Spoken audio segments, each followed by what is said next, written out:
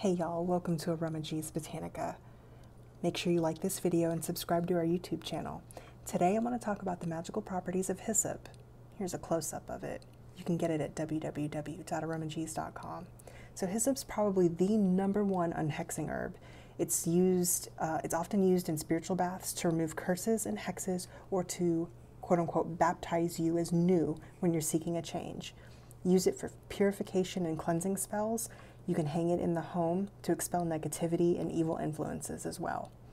Keep it in a mojo bag, use it in your candle magic, or infuse it into a magical or spiritual oil.